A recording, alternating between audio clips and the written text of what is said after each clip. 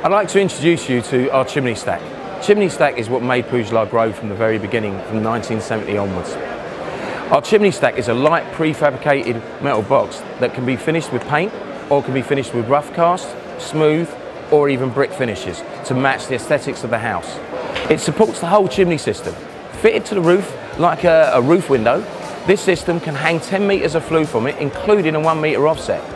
In the basic painted version, it's actually cheaper than installing a traditional flue pipe system through a roof, because all the flashings and the storm collars are integrated and you don't have to use the additional supports below, because this chimney supports the chimney for you. One of the evolutions of the chimney stack was to make a chimney stack with a flue pipe. We created a welded storm collar, and inside that welded storm collar is a bracket fixing that allows the pipe to fix to a flashing that's fixed to the chimney. The two rods fix into these slots. You have to ensure that this is level left to right, and then you install it level front to back using a rafter support below the roof. This is perfect for installing 3 metre freestanding chimneys above roof. Makes it very easy for a two-man to do without too much access, and provides a much better aesthetic look, including our new Venetian terminal if you want something a little bit different.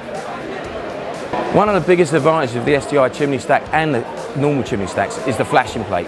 The flashing plates not only are standard, but they come with a returned rib here that ensures no water can be ingressed into the building. It runs down and onto the tiles below.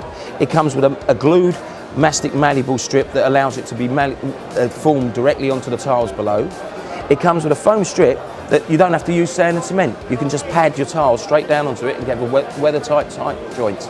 It's plug and play, rather than having to spend an hour putting sand and cement and sealant around your flashing plate.